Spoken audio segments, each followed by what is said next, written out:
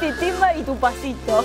Mira, ya estoy, me estoy preparando, Estás preparado y aparte me gusta tu luquete ya ¿Vos listo decís? para entrenar. Vamos a entrar. ¿Y para ir a la montaña? Sí, yo creo que sí. En la montaña, para hacer ejercicio y para hablar de música. Sin duda. Porque este escenario ya nos indica que tenemos a alguien del otro lado que va a ser maravilloso. Claramente, que nos va a enseñar, nos va a contar de qué se trata. Tiene muchísima experiencia a nivel musical y también en la producción de sonido. Claro. No solamente tocar un instrumento. Claro, y además es tecladista de la banda Ecos, una Así banda es. tributo a Pink Floyd, así que lo vamos a saludar, ¿te parece? Así es. Kevin Son, le damos la bienvenida. ¿Cómo va? Buen día.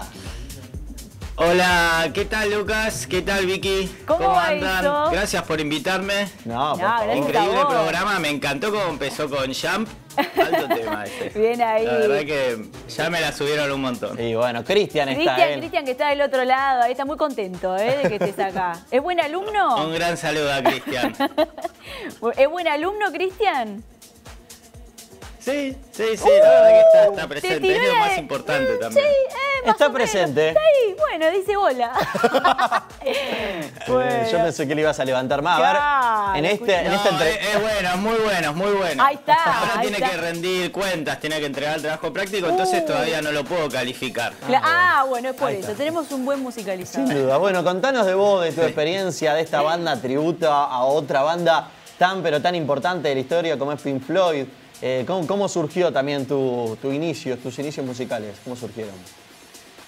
Bueno, con respecto a Ecos de Pink Floyd, es una banda que está hace ya como 15 años, del 2007, van a ser 15 años, y yo no fui uno de los subfundadores, ¿no?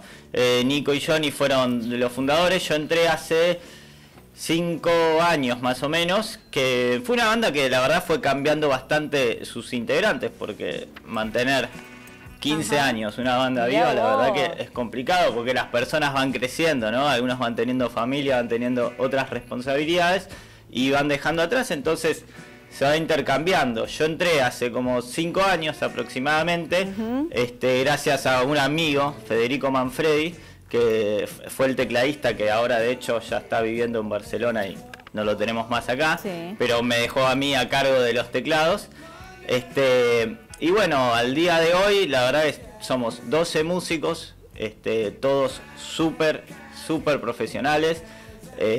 Hay mucha exigencia a nivel banda porque ya haciendo Pink Floyd, que es complicado, y necesitas también que no solo escuchar los detalles con tu oído, sino escuchar los detalles de 12 personas más. Entonces siempre te van diciendo cosas para mejorar.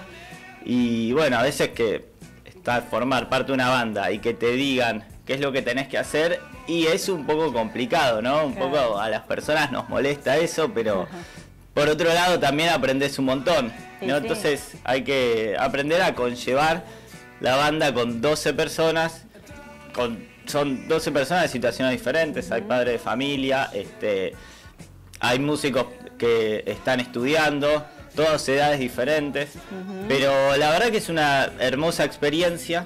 Cada vez que vamos a tocar, horas antes de tocar, querés matar a todos los integrantes y terminamos de tocar y nos abrazamos entre todos. Claro. Y la verdad que hay mucha vibra, mucha buena vibra. Y eso es lo que importa. Está bueno, Kevin. Sí, absolutamente. Estuvieron en el planetario, tuvieron la posibilidad de hacer presentaciones y en octubre estábamos viendo ahí el flyer, ¿no? Se viene también otro show en la trastienda.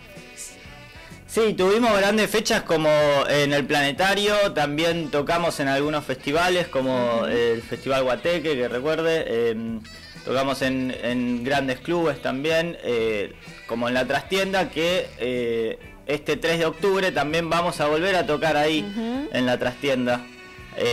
Vamos a hacer el disco Dark Side of the Moon, que es uno de mis favoritos, y vamos a hacer también un popurrí así de canciones. Así que nada, los invito a que vengan, que es un show buenísimo.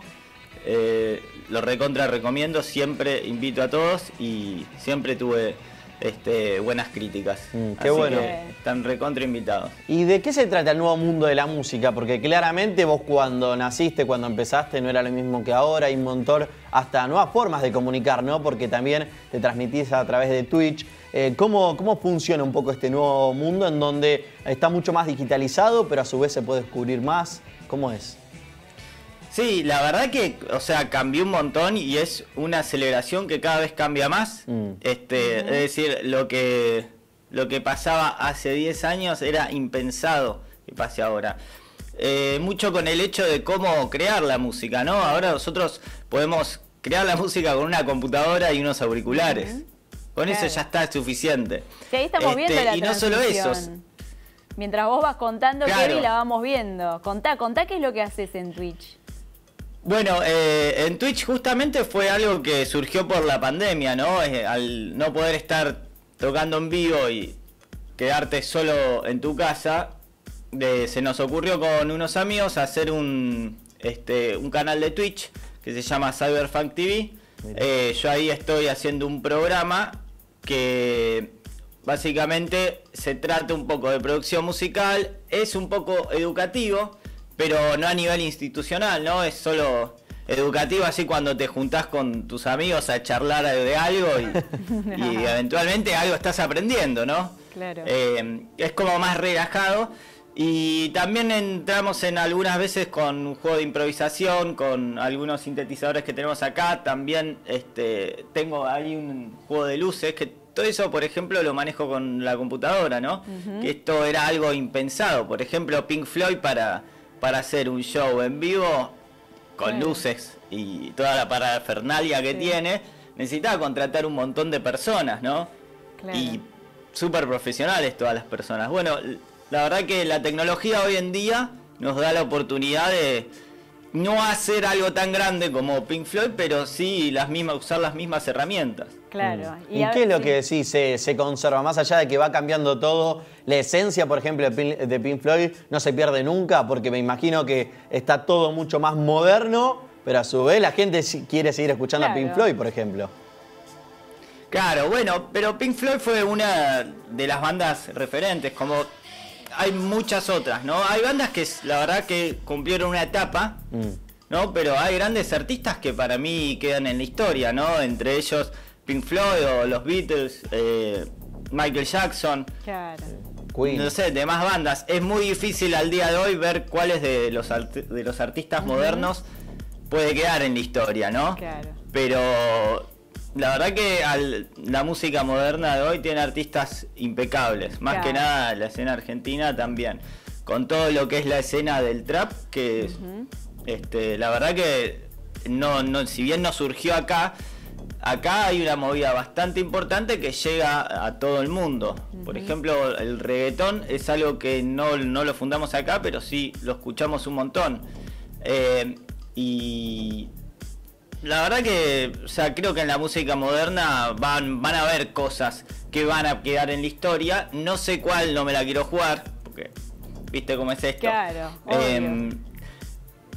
Así que nada, básicamente en el programa de Twitch lo que tratamos de hacer es compartir música, ¿no? También lograr un poco que se transforme la cuestión cultural de la música, crear diversidad, inclusión, tratamos de innovar o vincular mucho la música con las tecnologías, o sea que los chicos o los jóvenes entiendan que pueden hacer música con una computadora, ¿no?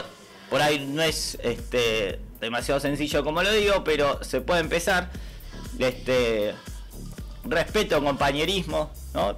Cosas que tratamos de promover, todo con el camino de la música. Te queremos escuchar hacer música, Claro. Kevin, por favor. Acá nos dijeron que podés hacer algo en vivo. También si nos querés ir contando, por ejemplo, el tema de los sintetizadores, que muchos artistas hoy por hoy lo usan y ha cambiado un poco, ¿no? El paradigma de lo que escuchamos, del instrumento en sí. Contanos un poco eso y además, ¿qué demostración nos vas a hacer en vivo? A ver. Bueno, el sintetizador es un instrumento en verdad de diseño de sonidos, es decir, no es como la guitarra o como, no sé, la flauta o cualquier instrumento donde vos creas melodías. Simplemente el objetivo principal del sintetizador es crear un sonido, pero yo le puedo ir cargando algunos patrones de melodías, por ejemplo. Permiso, me voy a mover acá. Ah, para, pensé que estábamos viendo una imagen, tipo, sí. está en vivo. Mirá cómo clavaste 2 cámaras, Capo, mirá, 2 cámaras, pero esto no es improvisado. Yo pensé que era un paño. Pero yo también. No es un improvisado, es un profesional. Mirá cómo poncha, Mirá qué tal, todo ese equipamiento. Tremendo. Bueno, y esto es muy sencillo de entender. Cada uno de estos cuadraditos es como si fuese una partitura, ¿no? Le manda una orden de notas a cada una de las cosas que tengo acá y acá, ¿no? Esto que tengo acá es una drum machine, es decir, es una máquina de ritmos que viene a ser como mi baterista, ¿no? Entonces yo le voy a decir al baterista qué ritmo tiene que tocar. Este que tengo acá, que por ahí se ve muy poco, es mi bajista, ¿no? Que es otro sintetizador que es melódico y le voy a decir qué notas tiene que tocar. Y estos también son todos instrumentos melódicos y básicamente con estos cuadraditos que tengo acá yo le disparo a cada uno de los sintetizadores las notas que tienen que tocar. Y el juego que voy haciendo es más que nada de ir cambiando el sonido, ir cambiando el timbre del sonido. Cuando yo quiero cambiar, digamos, una melodía, toco alguno de los cuadrados de acá. A ver, muy bien, a ver, dale nomás. ¿Qué nos vas a regalar? Bueno, a ver, por ejemplo, ahí está actuando la máquina de ritmos. Bien.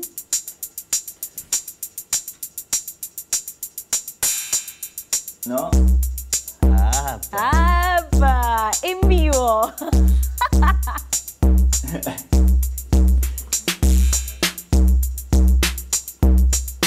Ahora voy a disparar algo melódico.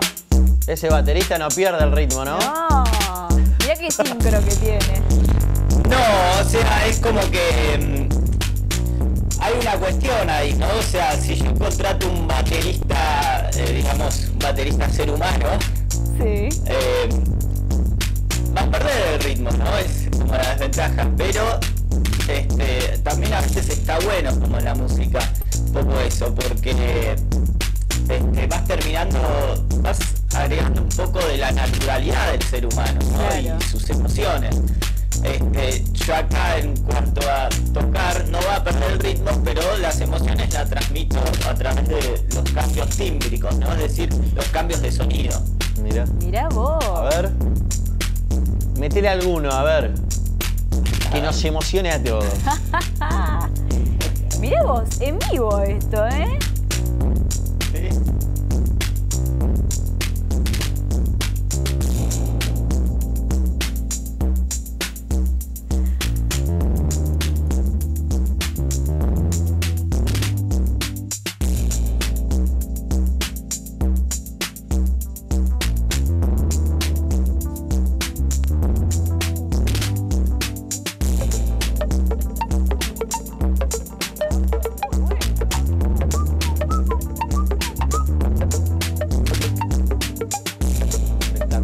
Impresionante, Kevin. La verdad, No, muy bueno. seguro estás con eso 7 horas seguidas. Yo me ¿o no? imagino, sí, olvidar, es que aparte No, obviamente. se es toda convierte mi en un pasión vicio, esto. claro. Acá Cristian está diciendo que quiere estar ahí, ¿eh? Sí, yo creo que le gustaría estar ahí, ¿eh? Tremendo. Bueno, esto es algo nuevo, se le dice live set, ¿no?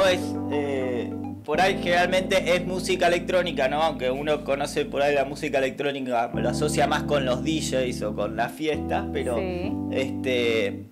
esto sería como otra parte de la música electrónica. También es música electrónica, Muy donde hay artistas, bueno. la verdad, bastante influyentes, como FX Twin o DMX Crew. No, o Moby, no sé si se acuerdan de Moby. Sí, claro.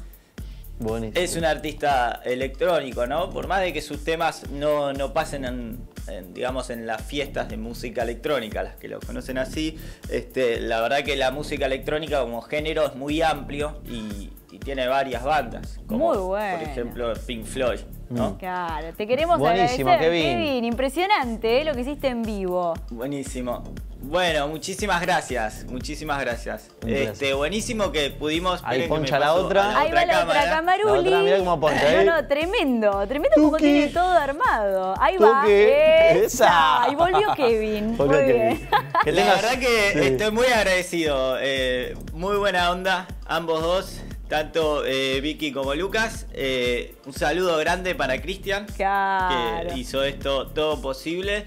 Y bueno, nada, los estaré viendo a todos los demás espectadores, tanto el 3 de octubre en la trastienda, sino también por el canal de Twitch de Cyberfunk TV. Están todos invitados a pasar y comentar, Pasen y vean. likear, Obvio. Todo. lo que sea. Gracias, Te mandamos Kevin. un abrazo. Que estés muy bien. Un abrazo, Felicitaciones. chicos.